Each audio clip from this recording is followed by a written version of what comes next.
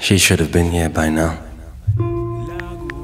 Her last message said she was on her way.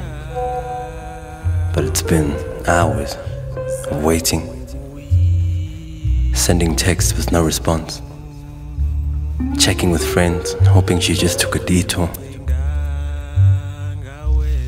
Anxiety peaks as morning comes with no word from her. So I searched for her, tracing back the steps she took, trying to figure out where she got lost or stolen.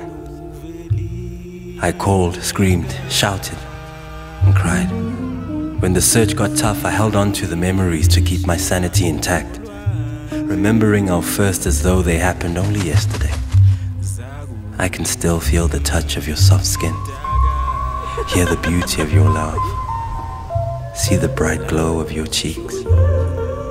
Ngiyakhumbula ntwana.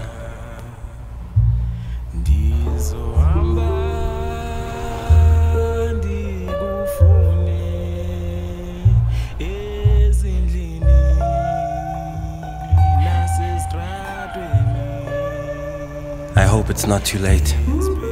I hope your name won't be the next hashtag. I hope usaphila thambo lami leKentucky.